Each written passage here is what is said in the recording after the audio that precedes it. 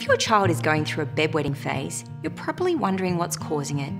The short answer is that it's usually down to a minor developmental delay, which will straighten itself out over time. It's quite rare for bedwetting to be caused by an underlying medical condition.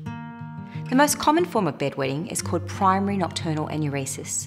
This refers to when a child has never been dry at night.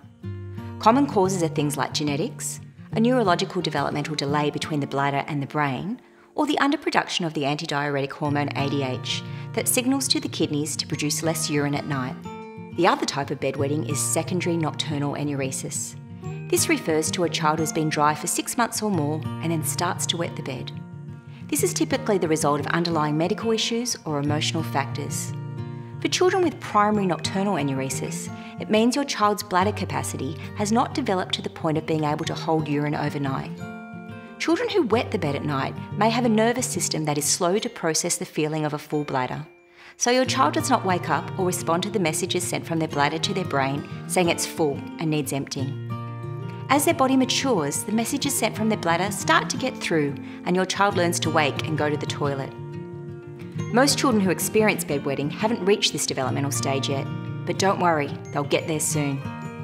While deep sleeping certainly plays a role in bedwetting, it is not the primary cause of why it happens in the first place. Deep sleeping just makes it even harder for children to respond to the signal sent from their bladder telling them to wake up. Secondary nocturnal enuresis is a little more complex.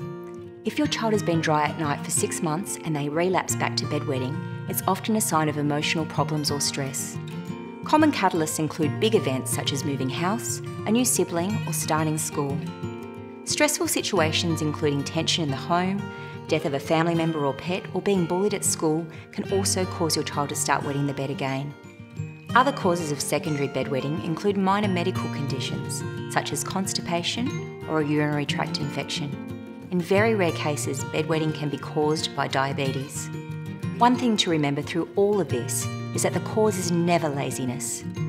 It's important to remain calm and not to take out any frustration on your child, even though it can be a real pain to change sheets every night.